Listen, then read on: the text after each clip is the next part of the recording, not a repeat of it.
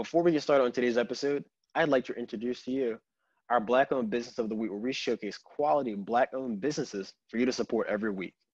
This week's business is Soulstar Tea and Wellness, based out of Virginia Beach, where they have high quality artisan teas crafted using premium tea leaves, organic herbs, pure spices, dried fruit, and other natural ingredients. Available to you on their website to order, including two of my personal favorites, Sweet Mahogany Roast and Tropical Cider. If you're a tea lover, be sure to visit their site so you don't miss out. As mental health awareness continues to rise, more and more people begin to seek therapy and reap tremendous benefits as a consequence of that. On this week's episode of the Infusion Breakdown Show, the Breakdown Crew sat down on ourselves with two very special guests.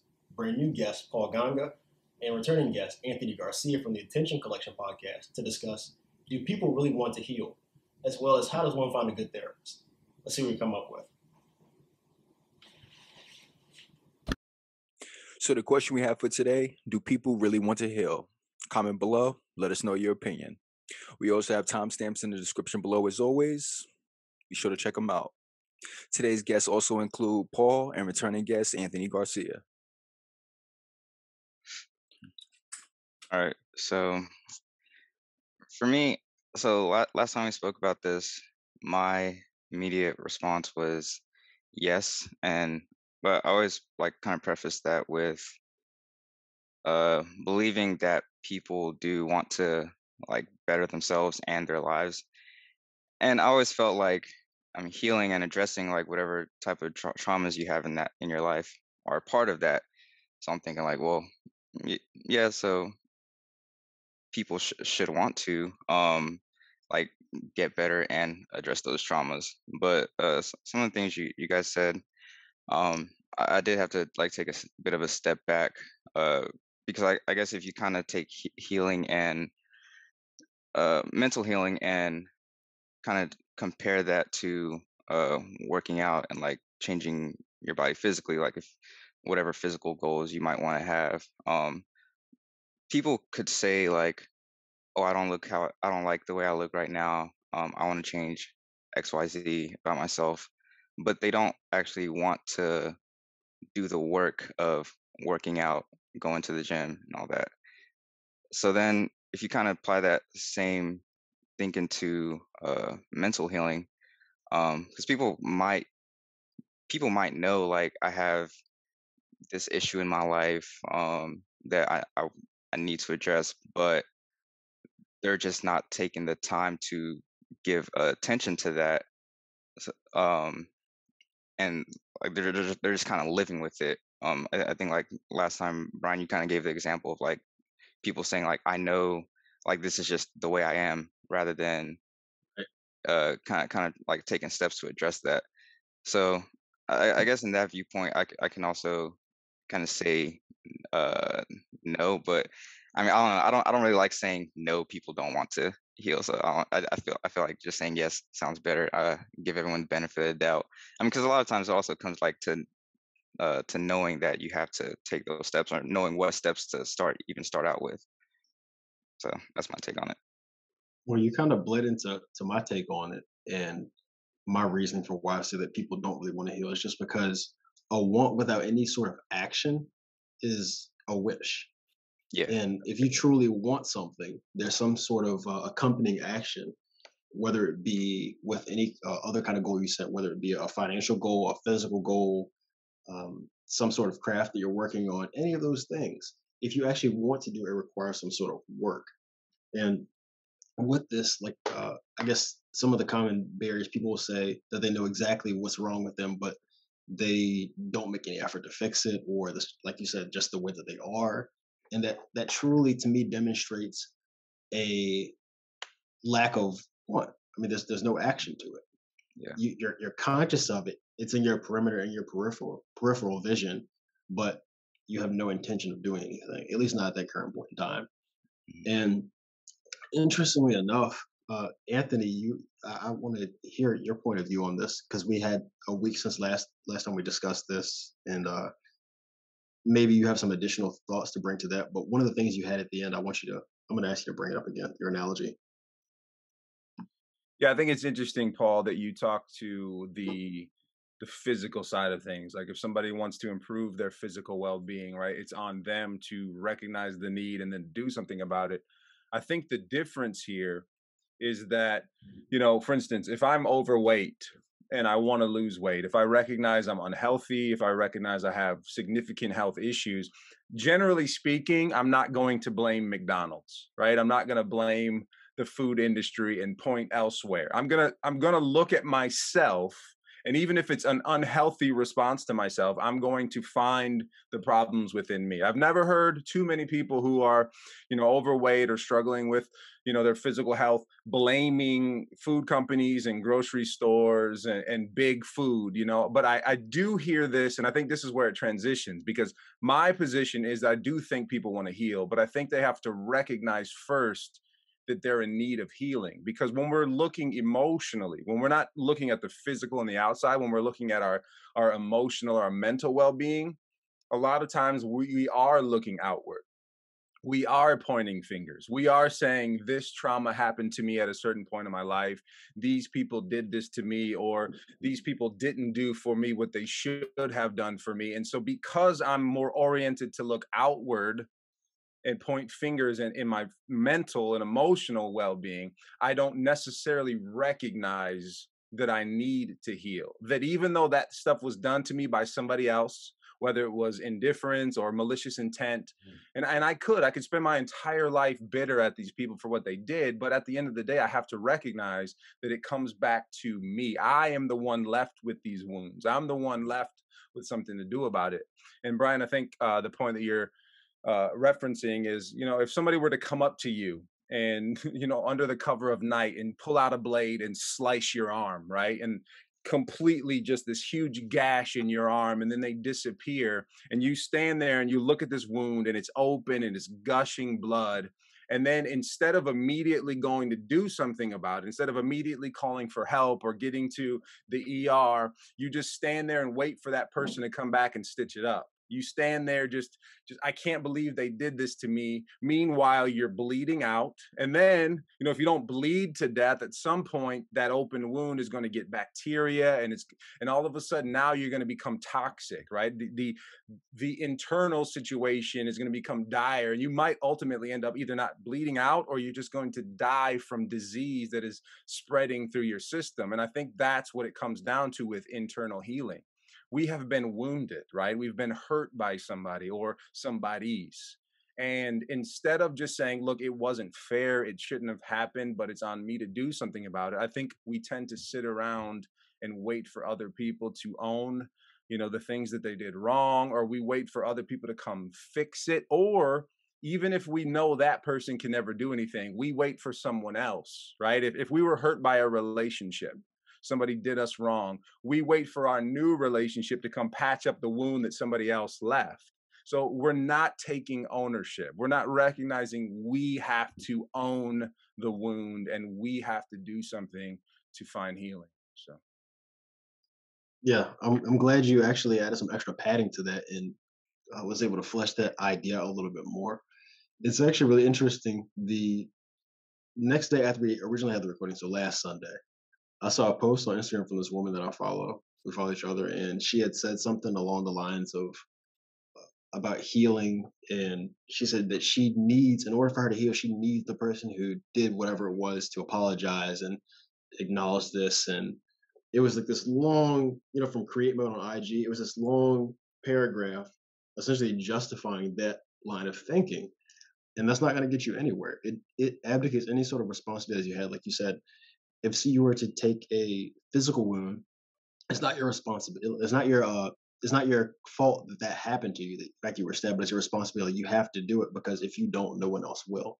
You are the one that is solely responsible for your healing. And I think a lot of people don't like to face that fact. They don't like responsibility, and they may feel like, okay, this was unjustly done to them, which in most cases it is.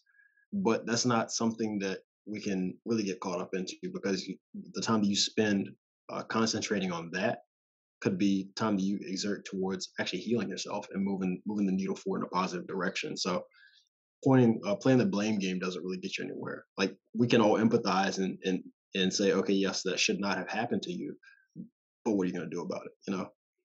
It's like going out. You're on a hike, right? You're out in the wilderness by yourself, and a rattlesnake pops out of a bush and just lunges at you and gets your leg, right? And bites you and then slithers off in the distance. It's as if you sit down on the ground and wait for that snake to come back and suck the poison out. Like that's how ridiculous it is. It's not going to happen.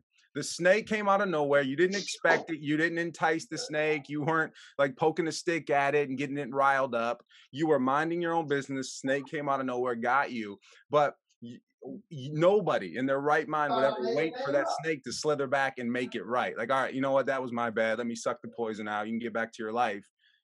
Be as foolish, just to put it bluntly, as laying there and I'm not moving until the snake comes and fixes the situation. No, you're going to get help. You're going to scream at the top of your lungs. You're going to wave your arms. You're going to drag yourself somewhere to somebody who can help you. And I think if we could take that lens and flip it around to our internal well-being, right? You might have been bitten. You might, but snake bites, as Wayne Dyer said before, a snake bite will never kill you.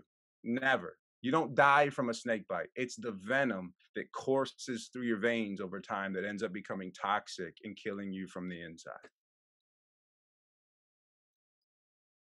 It's funny, every time you give an analogy on this particular point, it becomes more and more apparent and more ridiculous how that line of thinking is.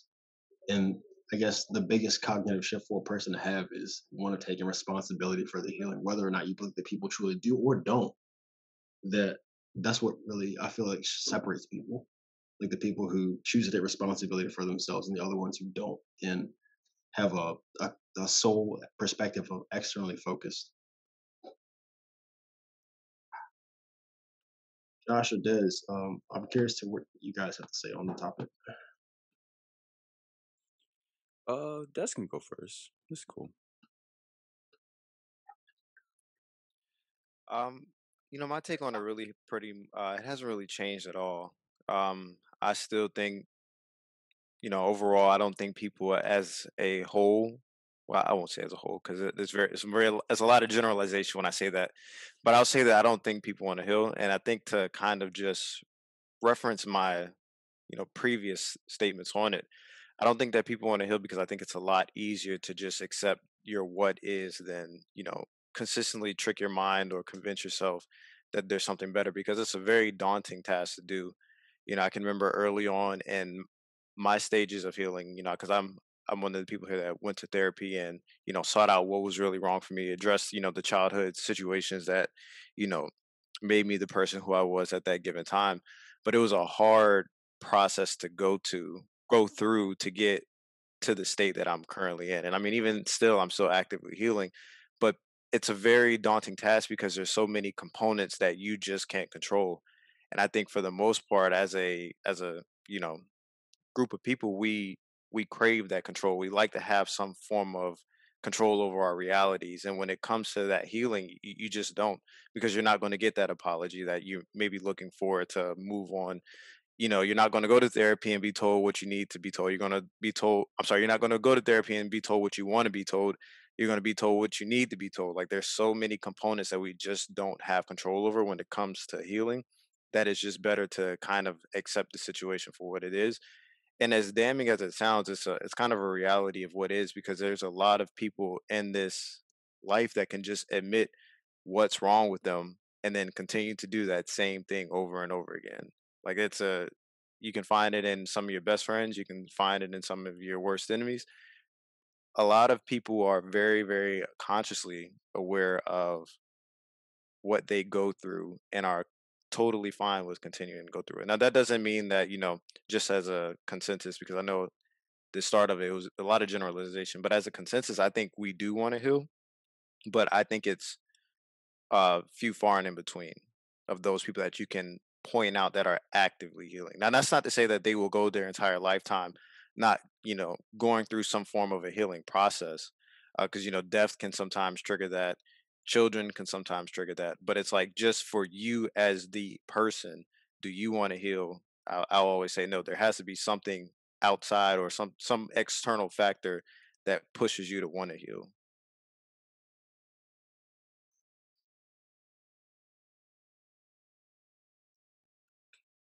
Yeah, I actually kind of want to add to that a little bit because, like, when you're saying an external factor to push you to want to heal, because I feel like with people, um, I feel like it kind of does get to that point sometimes where it's usually kind of like a last straw, and it's like, okay, now I like that happened, like I'm kind of sick of it. I need to address this, or I need to seek help. Um, so but it's kind of interesting to think about because I feel like Um, I mean, it's a little different for everyone, but maybe sometimes you just, I mean, you might not get to that point till a certain time in your life. I don't know, like your 40s or like that's your last straw, or yeah, like you just might not know like how to go about it. Yeah, yeah, there's definitely an awareness factor. Fortunately for me, like I grew up with conscious parents that may not have known how to react to, the things that were bugging me, but they knew to push therapy. Like, hey, maybe you need to go talk to somebody, figure out some things. And I'll tell you, at 17, 18 years old, I had a little bit of narcissism in me. Like I was just like everybody else. I don't need anybody to tell me about myself. Like I can figure it out. And it only got worse. Like because you get out into society, like, you go to college, there's so many personalities, there's so many energies that are mixing, and if you don't know who you are as a person when you get out there and you integrate with the real world in itself, like you at times can create like this false sense of security, like you're just blending in, you're having a great time, but as soon as that false sense of security goes away, there's nobody to relate to but yourself unless you find somebody to trauma bond with.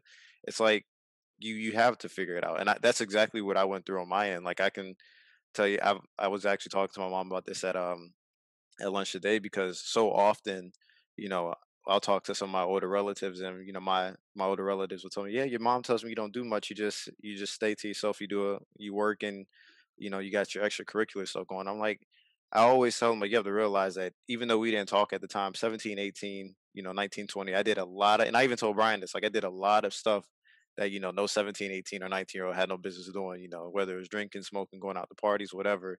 Like obviously that was a common thing, but as far as like the volume at which I was doing, it was a lot higher. And so, that's just like I've already gone through the healing process. I already understand. I acknowledge that there was something pushing me to, commit those actions. And so it's really hard for me to, and to kind of answer the question, what I was gonna say is as you were mentioning the third the external factor, one thing that my dad really pushed on me was you it's not like you never really know till you know, but you're going to get to this point where you're sick and tired of being sick and tired, and that's really when everything you know switched. That's when that flips in my head switched, and I was like, all right, I need to do it because as I said before, like my parents pushed me to therapy when I was 17 or 18, and I went and didn't care for it at all, and then I went back when I was 22, and of course it was. Right before I had my son, but that wasn't like he wasn't the reason I went. I really went because I just couldn't figure life out. I couldn't figure out who I was as a person, what I was going to be doing with my life, what my story would be. Like I was anonymous to myself.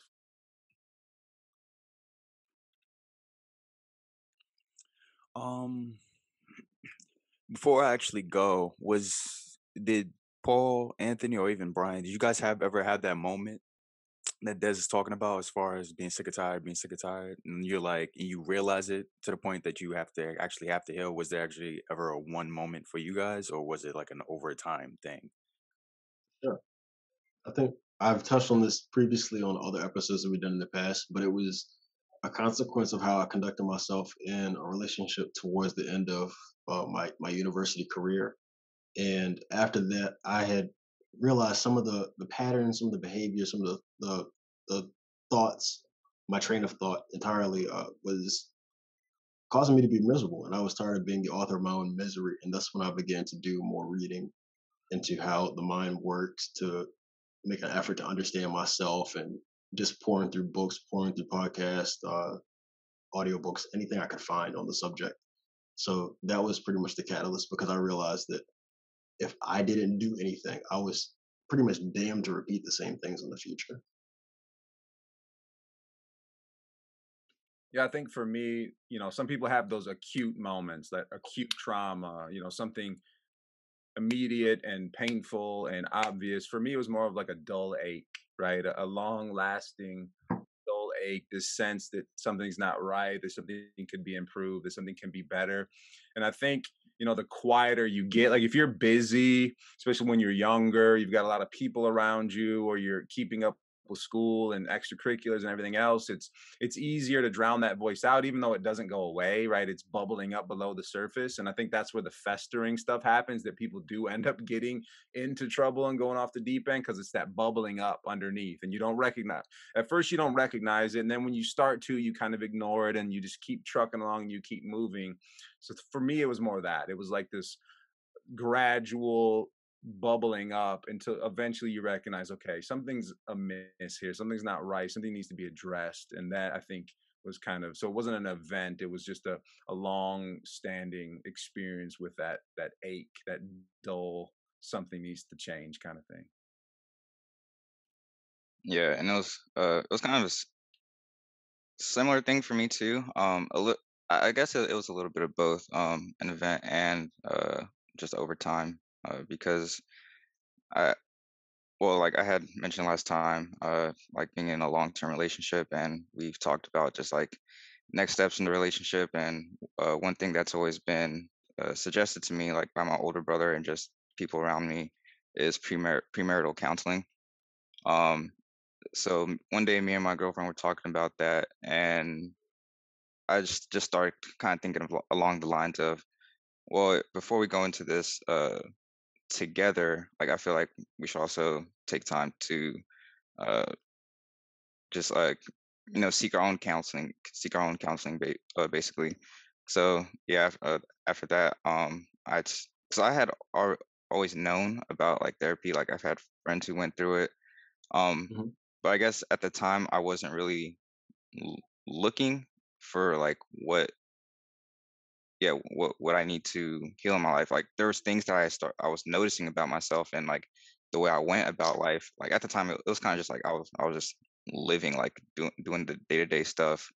Um, but yeah, like when we got to that point, and like I started just thinking more about like what the future would be like, having kids and stuff like that. And it's like, well, I don't really know if I'm in a place to even really start taking those steps. Like I feel like I gotta um get myself right first, because like even though like I am in this like great relationship and have other things going good in my life, I just felt like my life overall, like my view on life, just wasn't uh at a place where I would want to say like I'm ready to like start taking these next steps. So yeah, so then that's when I started just making a call to, or just looking for a therapist, and then yeah, eventually made I made, just want to made take that step. a second to point out how commendable that is. The fact of you being brave enough to take that step to go to therapy, because that's where a lot of people get lost at. A lot of people uh, get stage fright when it's time to do that. But not only the fact of you doing it, but doing it as a precautionary method. You weren't reacting to anything. You did that in preparation for the future. So I think that that's I wish that more people would adopt that approach, because obviously therapy is very good for fixing things that may have scarred us in the past. But I don't think people have that paradigm on therapy as it being a useful tool as a precautionary method for you to prepare for something that has yet to happen.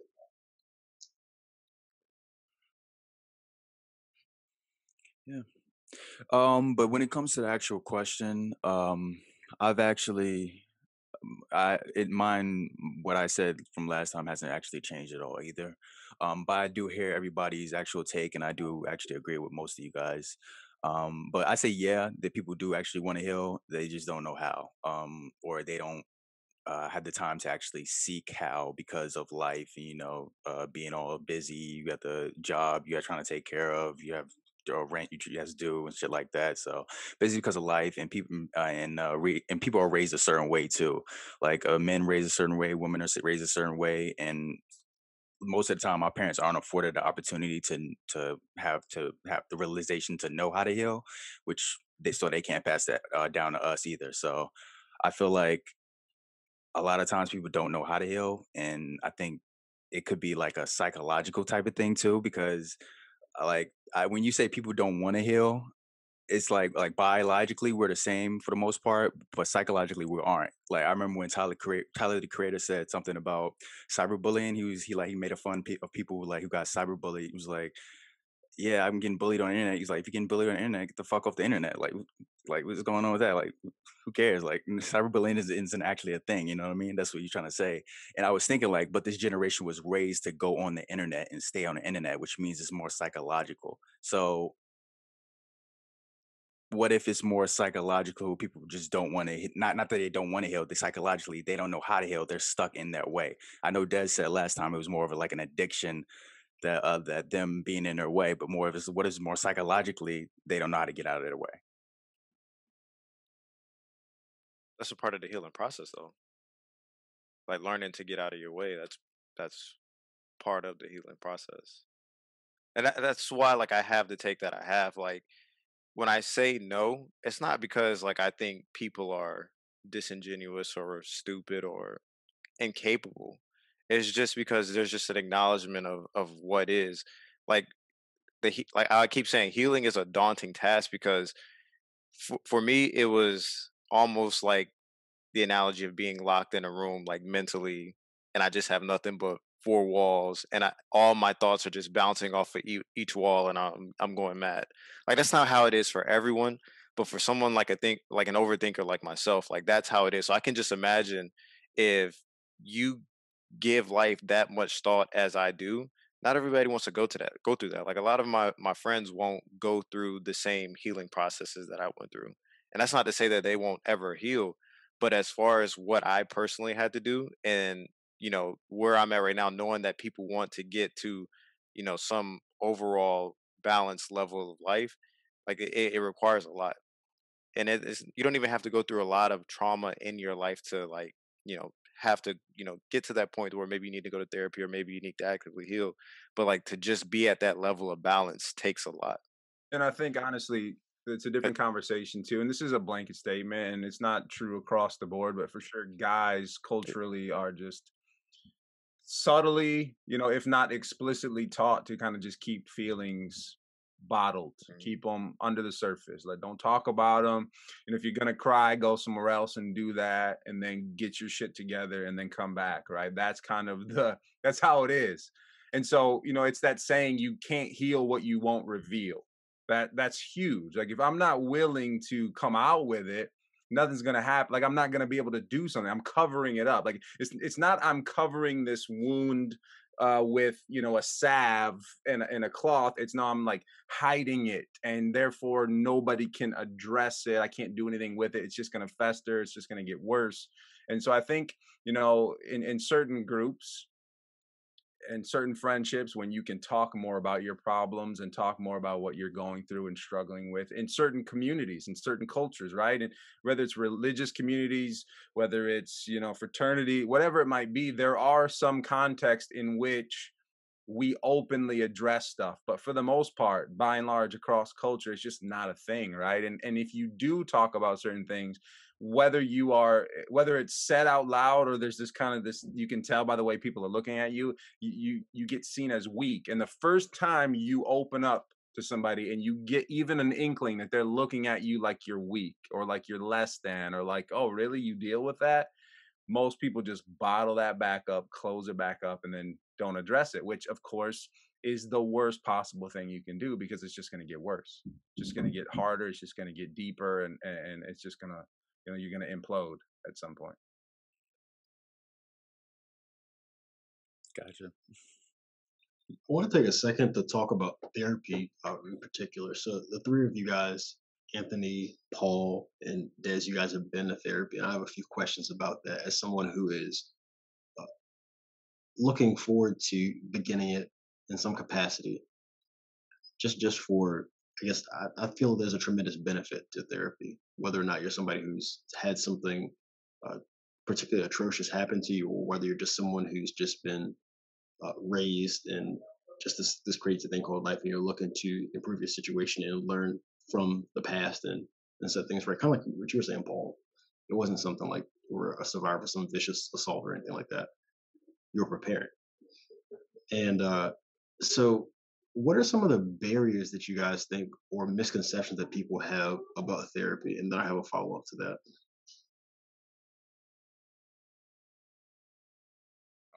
I would say like one of the maybe misconceptions is that it's well, no, people don't realize that it's a long process and a hard process, like Des was saying. I mean, just speaking to a therapist, like they they tell you they don't tell you what you want to hear. Like they tell you, y- yeah, basically like I said, they tell you what you need to hear. And sometimes like that can get uncomfortable, and you like might have a thought and it's like, oh well, I didn't realize that about myself, or like I noticed that about myself, but I didn't look at it in that way. Like I didn't realize that I actually am hurting myself by continuously doing XYZ action. Um, so that's one of the things. Yeah, yeah, definitely. Like just not the process, the length of the process. It's not going to be like a. It's not going to be like, oh, go to therapy for 3 months and your life is better. I mean, also to add to that though, I feel like you only need to go as long as you feel like you need to go. Because like if you're in that session, talking and like you don't want to be in that session, you're not gonna get the benefits of it at the same time. So I feel like it's good to go for just getting the tools that you would get from speaking to a therapist, and just that thought process that you get.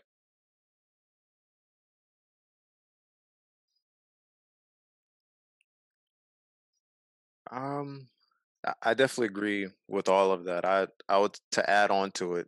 Um, I think people go there for um, I could say a common misconception is that when you go to therapy, it's you going to be judged, and part of it when you do go to therapy, you essentially get uh, like you're naked.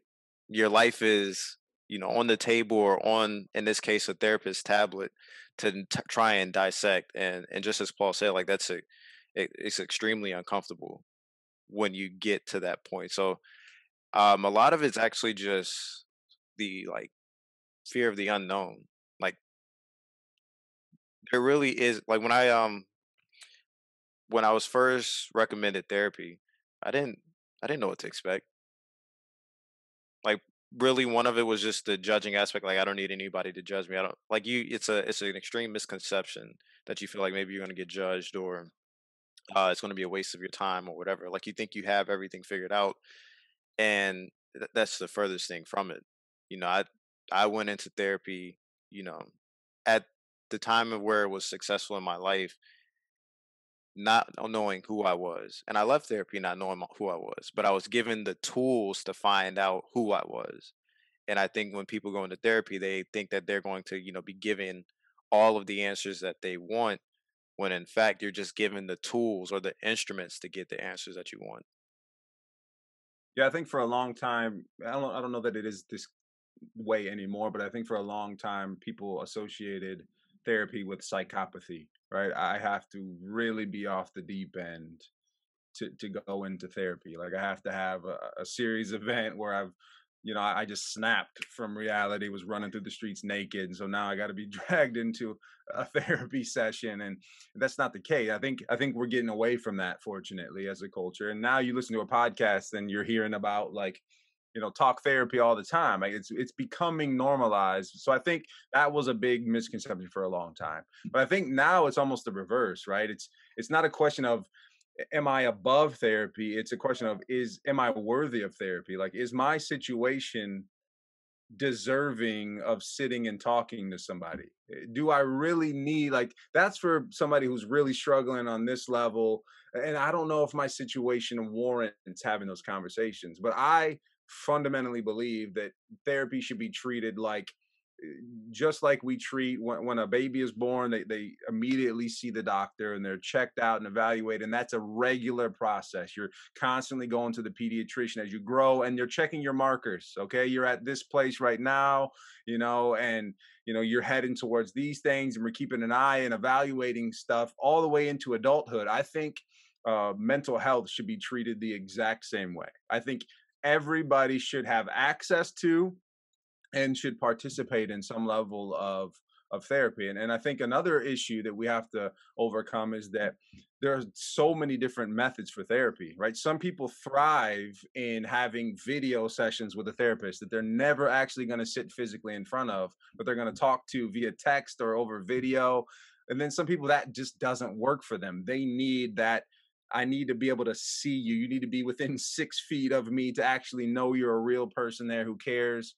And then there's, other forms of therapy that are not so much the theoretical. You're not sitting and just talking through questions, but it's more practical. You're doing something. You're noticing triggers and then you're responding in certain ways, like cognitive behavioral therapy. So I think that's the other hill that we have to climb, is that there's no one way to do therapy, and that because there's no one type of person, I think what Josh was talking about is really important. This idea that that there's just different ways of going about things, and it's not so much the physical. We're so much alike physically, but psychologically we're so different, right? We have different personalities, different ways of viewing the world, and there's so many different ways to approach therapy. And I think if more people saw that and more people were given access to it and tried it, I think we'd all be better off. I like the fact that you're mentioning. I think we talked about this last time as well. The different kinds of therapy, whether it be the CBT or exposure therapy, like there's a multitude of different flavors that therapy comes in, and there's one that could suit one person better than the other. But I also want to point out the fact of you made a good case for how widely accepted and accessible it is. I don't think people understand exactly how accessible it truly is. Like there's an app called BetterHelp, or yeah, BetterHelp, that I've heard about on a podcast I listen to called the Psychology Podcast. And this, I think they're sponsored by them. But just the fact that they have a specified app with trained professionals that are really ready and willing to help you, instead of you having to go and sit on someone's couch and look at blobs of ink and describe it. Like a lot of people have that outdated perspective of what therapy is. Like I'm pretty sure that's still a component and it has some utility, but there are so many more methods and so many different parts of therapy that are utilized and used to treat people like yourself and I. Yeah, and I think what you just talked about, that app, and there's more than one, but yeah, that's definitely one of the bigger ones right now. Maybe that's not your end all be all. Maybe that's your bridge, right? Somebody who's on the fence and Mhm. doesn't know if it's for me. If I try this out and I recognize, oh, this could be beneficial. Maybe I get off that video chat, or maybe I get off that conversation and I don't feel like my life has changed, but I get like a glimmer of hope that something beneficial could come from this. That might be a bridge enough to get somebody into a deeper level of therapy or different kinds of therapy. So yeah, I think you're right. I think accessibility is there. I think we need to do a better job of showing how accessible it is and showing what's available to people. And I just think as we continue to, this conversation right here is one step closer to letting people know it's okay to get help, and that everybody should. I think if nobody would be like in a at daycare and a bunch of kids running around the playground, and one of the kids was like, I went to the doctor's yesterday, and all the other kids are like, oh, you went to the doctor? Like nobody's gonna do that, because that's what everybody does. I think the same thing should be available, and for the masses with the mental health side of things. I'm really glad you brought that point up because I'd never considered the fact of, I guess, that being a way for people to ease into doing therapy. It might not be exactly the end all be all treatment, but it gets them familiar with conversing with somebody and thinking, articulating their points, which is a large part of the utility of therapy. You're organizing your thoughts with a trained professional. So you may have an understanding or a recount of this incident, and you may be recounting these events and telling what exactly happened in your eyes, but you could be completely wrong. And so, and through talking to them about that, you're able to organize it and really make sense of it. And I think that's a really great point. But I also want to talk to you guys and ask a question that a lot of people like myself, or maybe a Josh, who haven't been to therapy, how do you find the right therapist? I started with Google. And then I remember in a prior conversation, you said the therapist that you had the most experience with wasn't your first one. So there was a lack of a good fit or a lack of appropriate fit for you and the first therapist, and then you went to a subsequent one. That, Was that you, Paul? no, no, that wasn't me. Nah, that was me. Okay, I remember I talked to someone You and I about had that. this conversation. Yeah, you and I had this conversation, and I'll tell you when I first went in 2013, I had this female therapist that when I was talking to her, she was like, "Yeah, it sounds like anger management, and maybe you need to go, to anger management classes and things like that." And I didn't agree. So when I fast tracked, 4 or 5 years, there was this white male therapist, and I'll tell you, you'll find the best therapist when they ask questions that you don't have answers to. When you have to sit back and you have to truly think, and when you give them an answer, they're going to tell you if it's bullshit or not. Mm. And I'm not gonna lie to you. We had a 1 hour session. We spent 1 hour trying to answer who is Desmond Tillman as a person, and I couldn't give him a concrete answer. Mind you, I'm 22, 23 at this time. We had a podcast episode earlier in when this started, and I recited, Drake's quote when he was like 23 and going through a midlife crisis, but trust me, I still deliver like a midwife and etc. I wasn't saying that just because it was a quote. Like that was really me at the time. Like I was really struggling to identify who I was as a person. I can come on podcasts, I can give great advice because of what I've been through, but that doesn't mean I truly know who I am as a person. I can't culminate everything that I've been through in life and give you one sound individual. And that was when I knew I found the right therapist. When we couldn't figure out who I was, and when I was finally able to give him that answer, then we were able to dive into what was bugging me. Because if you don't know who you are as a person, how are you going to be able to identify what the issue is Did and you go what to those the trigger? same? Did you go to the same place? So you Same went and left. place, same place because I had TRICARE at the time. So if you guys are familiar with TRICARE, there's certain in network places you could go to. And I kind of, when I gave him a call back, hey, it's always just like when you go to a massage, you prefer male or female. And I was like, well, let me try male this time. Oh, okay. That's Yeah, I got a question. Did you know, like, were you beforehand, were you able to see the person, or did you just say like I want a male therapist, and then they he gave kind me of a name. Like they were essentially like, yeah, we have such and such. Like name my therapist was Dr. Johnson. So like, yeah, we have Dr. Johnson. He's a really good therapist. He has a lot of great reviews. I think that might be best because I essentially told, like, when I called the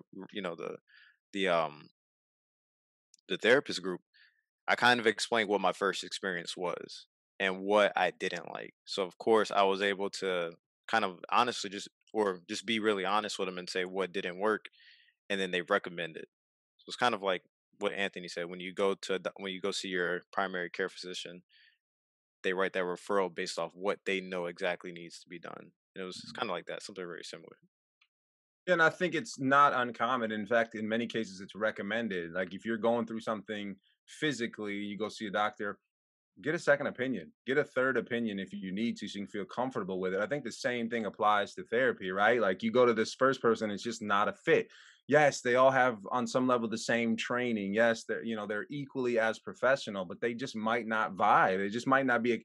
Think about it. It's not just physical. They're not just performing a procedure on your body.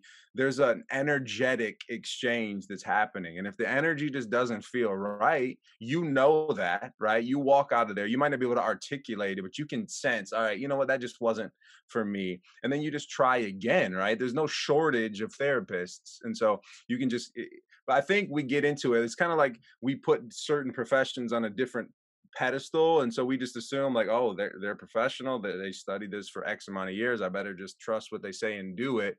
No, we don't have to do that. We're not in a small town where there's one dentist, one therapist, and one doctor, and it's all the same person. Like, no, we can make choices now. And so I think we should get, and I think another thing that helps is I remember reading an entire book and a bunch of different articles on CBT before I even sat down with somebody. And when I went to search for therapists, I made sure that that was in their specialization. Like I made sure, okay, this person is trained and researched in this area, and that kind of helped me. So I think that's another thing that we have going for us that previous generations didn't necessarily have.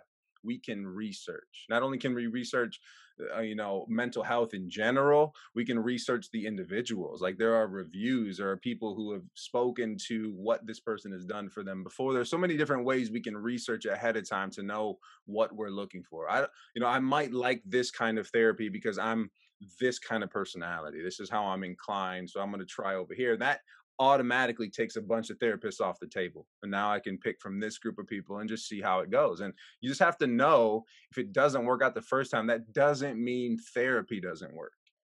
Doesn't mean that at all. I remember years and years ago, my mom, she was having like some issues and she was having some chest palpitations and she was struggling and she like called ER, it was like 911 situation. We got her to a primary care doctor. The doctor looked at her and said, "You're just a little stressed. You need to go take a bath." That night she was in ER with a heart attack, like full blown heart attack. If you can seek another opinion. That's physically true for physical ailments, and it's so true psychologically, mentally, and emotionally. If it doesn't work, if the information they're giving you, if the questions they're asking you, like to Desmond's point, if they're not working, try something else. Just don't give up, because somebody will sync up, and you'll know when you walk out of that first meeting. Any other pieces of advice on finding the right therapist? Okay, I have one last question from myself, and that happens to be: what is something that someone listening to us today could do immediately that they can implement in their lives to help facilitate their healing? Journal their thoughts. That's the biggest one I can, like, that's the biggest takeaway that I can give you, because believe I mentioned last time, like my therapist introduced me to Les Brown. Hmm. Motivation is great. Those, YouTube videos that have the speeches, those are all, fine and dandy, but at some point everything has to originate up here. And everything, it can only originate up here once you start putting it on paper to where you're able to decipher what truly is going on. Because I can tell you, if you can put on paper what you're feeling, when you go to therapy and it's time to have conversations, it's a lot easier, because you're not jumbling your words, you're not jumbling your thoughts. Like it's everything is articulated because it was written before. And so that's what my therapist mentioned or referred to me as. I essentially started to migrate away from them, but it's like, don't ever stop journaling, because and I mean, even a lot of the successful people today will tell you that they journal daily. I do it at work. If there's ever a time where I feel like I need to motivate myself, I'll just write down 10 things that I appreciate about me, and I'll go about my day. I echo that journaling is hugely beneficial, organizing your thoughts and allowing you to see areas of improvement. Like I don't per se, well, I have had experience with writing it physically, but in my notepad app is full of nothing but just my thoughts, my unfiltered thoughts in the phone. So heaven forbid I'll lose it, somebody gets a hold of it. Nah, I'm old school. I prefer that pen and paper. I tried doing it. I did journal on my phone at one point, but I'm somebody that I was taught cursive like in kindergarten. So I've always had a knack for a nice pen and nice paper, and I like it that way. I like how you brought up like that you would write 10 things that you appreciate about yourself. Because I was thinking along the lines of like, well, first taking personal time to be just with yourself, like no phone, just you and your thoughts. So like something along the lines of like meditation, but also like affirmations. I feel like they can go a long way too, and like over time, it kind of just changes your thinking process. Because I even like kind of caught myself a few days ago, like uh because Brian, I've told you, like, I've just been looking at jo- applying to different jobs lately and had some interviews. So I was thinking of one that's coming up, and I just kind of started getting like, I don't know, like, just like beating myself up. Like, I'm like, I just start thinking things along the lines like, I mean, yeah, you're probably not gonna get it anyways. Like, like when it comes to the lesson, like, you're gonna bomb, and I mean, they might go with someone else, so you might start thinking of like a backup plan. But then, like, I caught myself, and I'm like, wait, no, like, you're beating yourself up. Like, as long as I like, and just had to remind myself, like, as long as I'm doing the work to get to where I want to be, like, it's gonna happen. And if it doesn't, then that's out of my control, because I can only be comfortable in the fact that, like, I did what I could, did what was in my control. Um, so yeah, definitely, like, things like affirmations, writing things down, taking time to yourself. Yeah, I would echo both of those. Des, journaling is huge, right? On a reflective level, like, introspection in and of itself is helpful, right? Because if somebody said, I don't write to tell people what I think, I write to know what I think, right? I write to know what in the world it is I think. That's helping me put it down on paper. It becomes real, it becomes tangible. So absolutely echo that. And then Paul, the same, affirmations, man, every morning, every in midday, like Des said, when he's going through something, affirmations, and starting those affirmations with the words I am, not I wish I were or one day I might, like I am is a game changer. And the only thing I would add to that is a gratitude practice.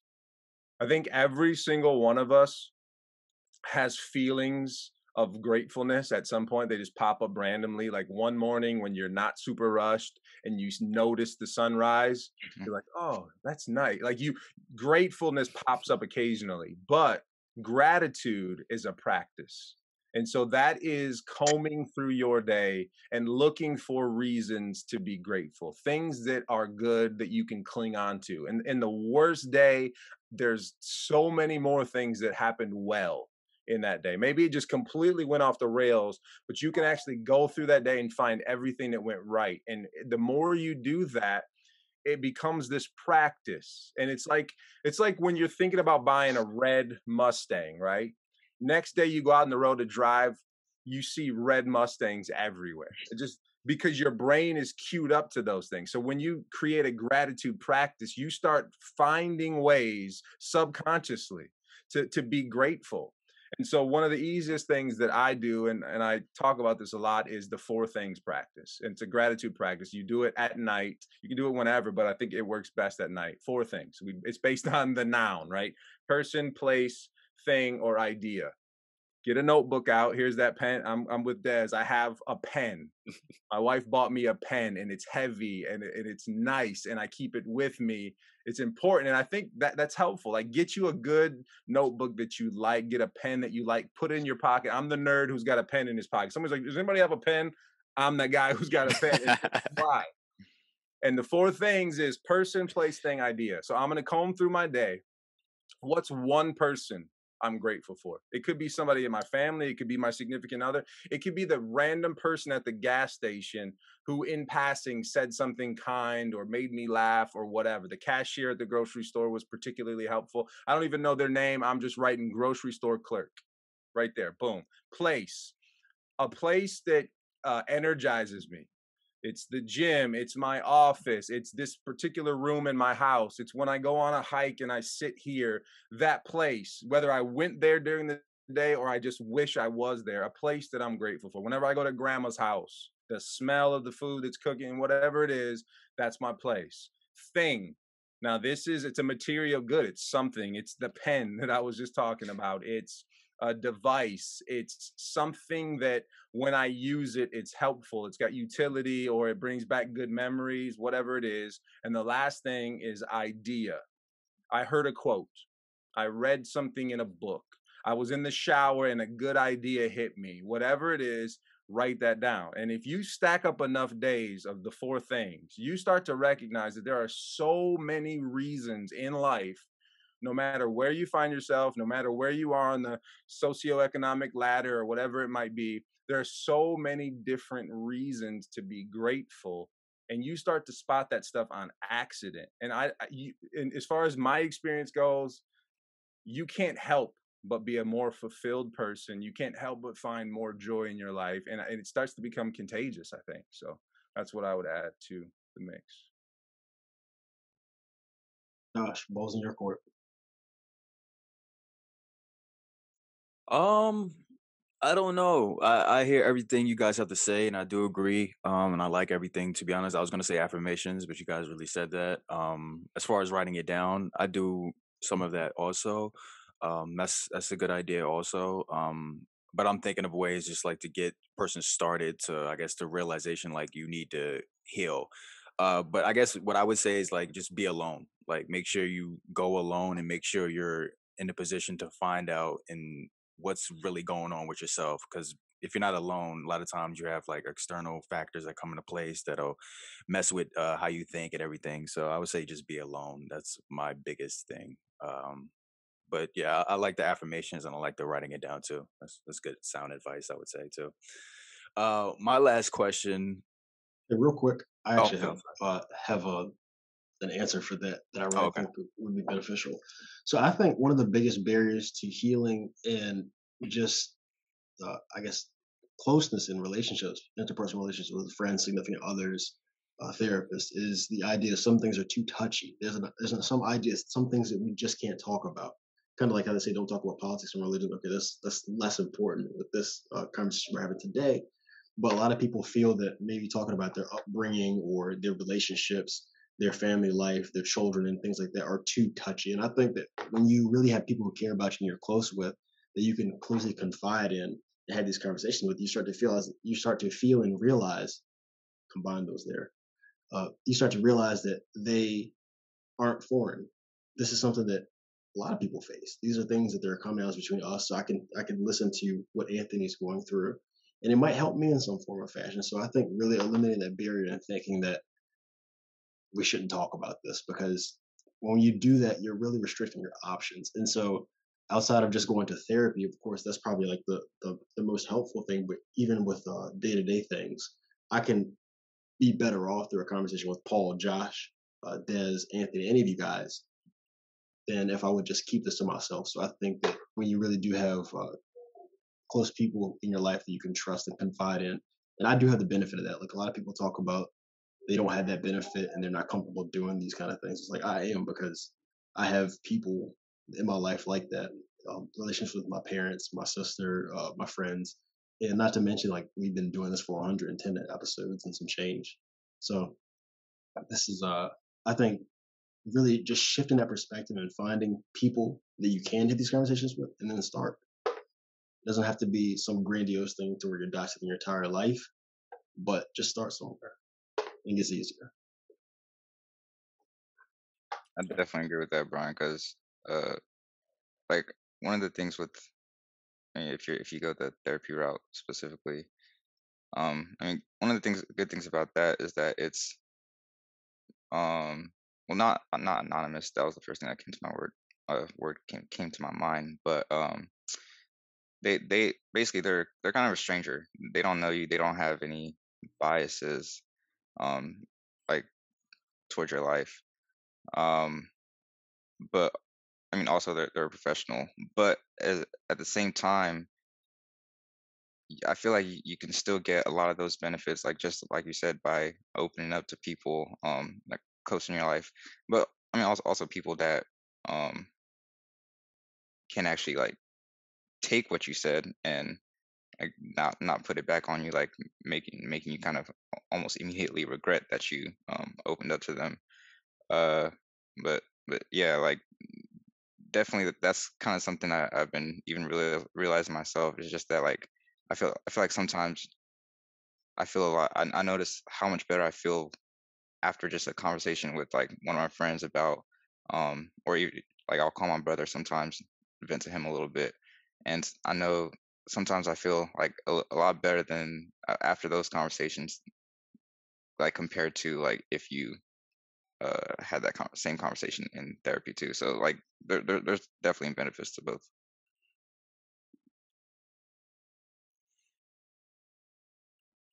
Gotcha. I do have a question, but I'll actually not ask it right now. Gosh, you can't do that to us, man. We already here. Look, this is attempt I number 3. I guess. All right. My question was, does time heal all wounds? Mm. Brian, you actually have the answer for this one. It's something that I told you a couple of times before, and I think it still rings true to just about every situation. Yep. This is one of my favorite Desmond quotes of all time. And we actually, I think, did an episode on this topic. Did we? No, so it was like after the podcast chat, like we were Okay. winding down, talking about the week. Pause, just in case for the one. Paul got me. I didn't get you. But yeah, we were just talking about stuff going into the week, and I had said that quote because we were talking about one of your situations, and you really like that one. You know how I Okay. am. I'm a man of many quotes, so I can't say it verbatim. If you want I'm to, gonna drop it.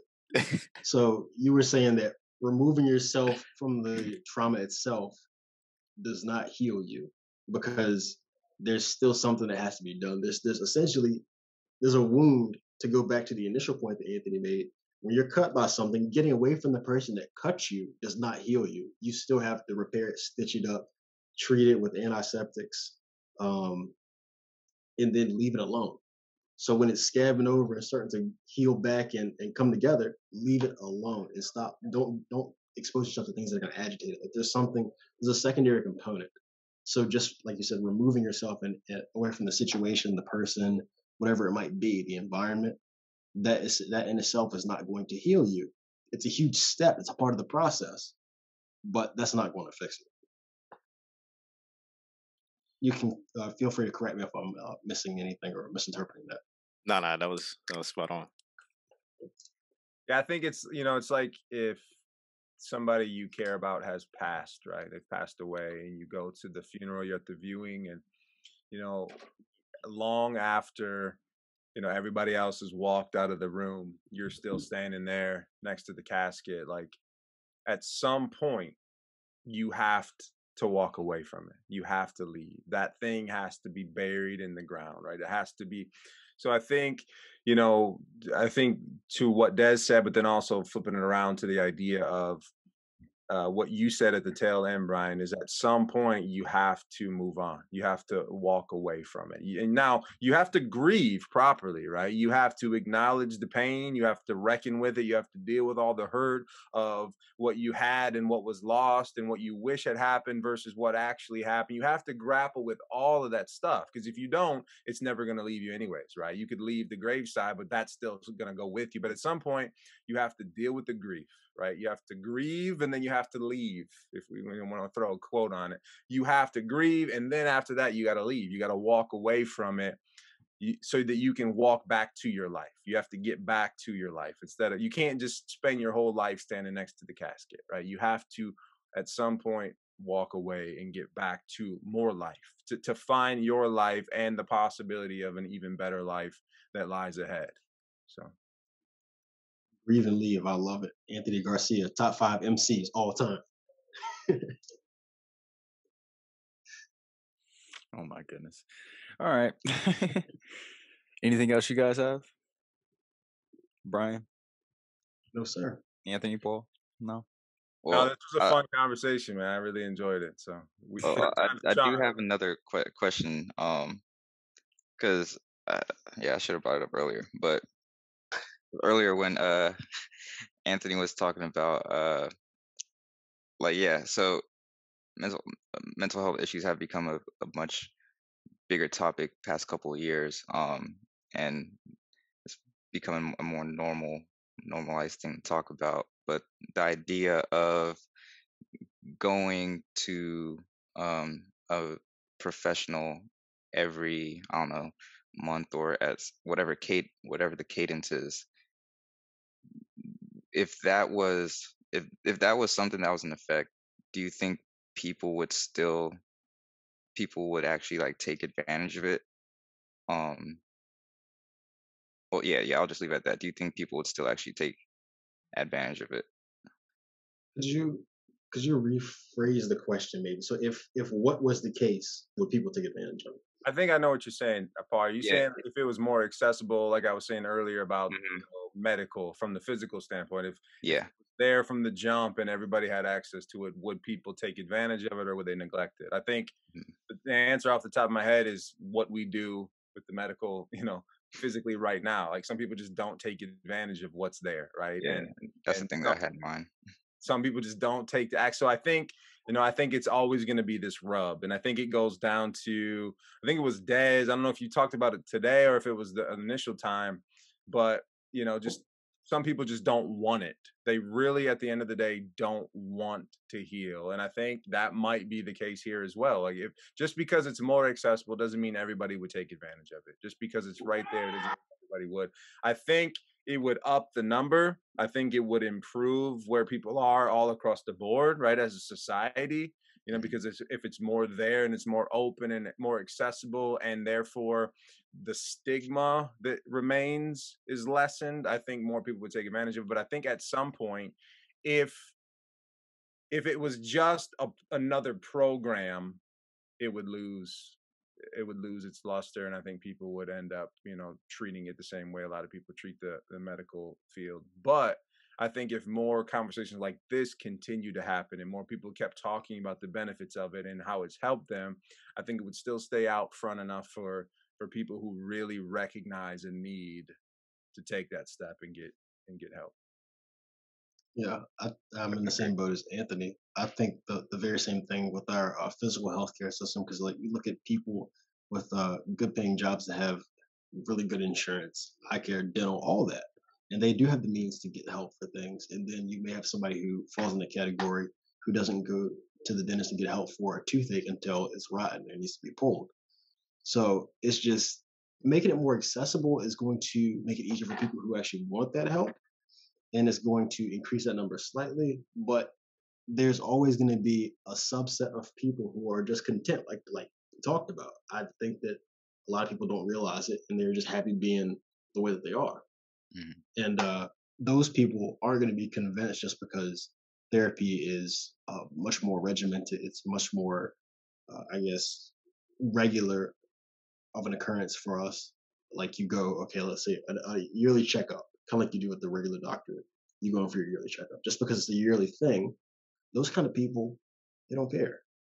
What do you go to the doctor yearly if nothing's wrong with you? Oh, My point exactly. yeah. I mean, I don't mean to call you out or anything like that, but it's just that's just No, typically because how most people behave. that's kind of why I asked the question because I was thinking about myself. Like it's the same thing. Like I mean, even when you get a slight little cold or like I mean, like when I get sick, my cough lingers for a while, and my parents would always be like, "Oh, go get that checked out," and I was just like, "No, I'm just take care of it myself. Yeah, I'm good." Or yeah, just the yearly checkup.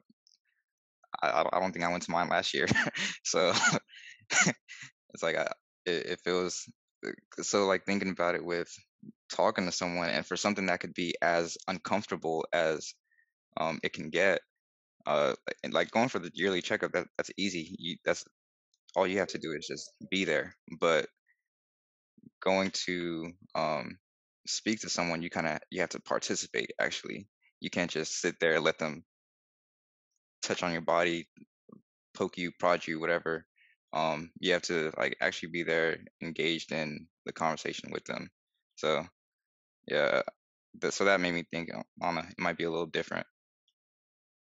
I would almost say that they're a lot more similar than you think. Just because you're not actively engaging in a discussion, there could be a mental barrier to physical checkups as well. Like a lot of people, or I can't make that generalization, but I can imagine that people don't go to the doctor because they're afraid of what the results might be.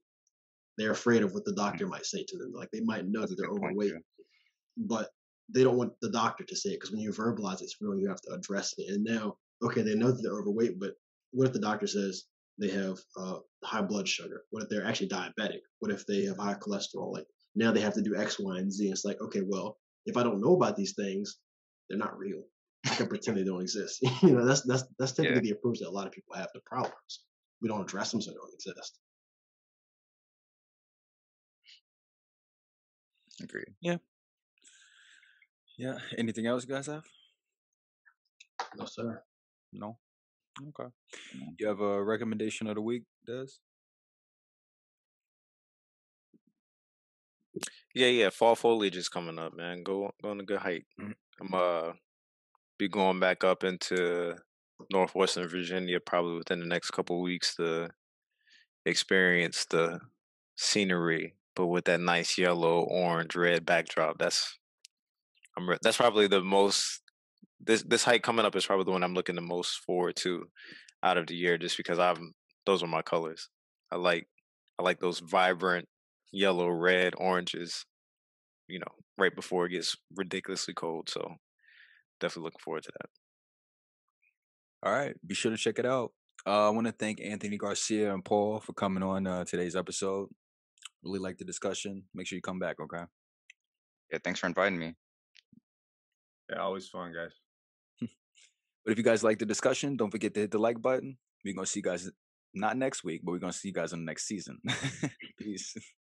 But while you're here, be sure to check out other great content from the Breakdown crew, including previous episodes of the podcast, Joshua vs. Movies, Joshua vs. Music, and of course, haven't forgotten about my plant lovers, Feel the Love. Just check out this begonia.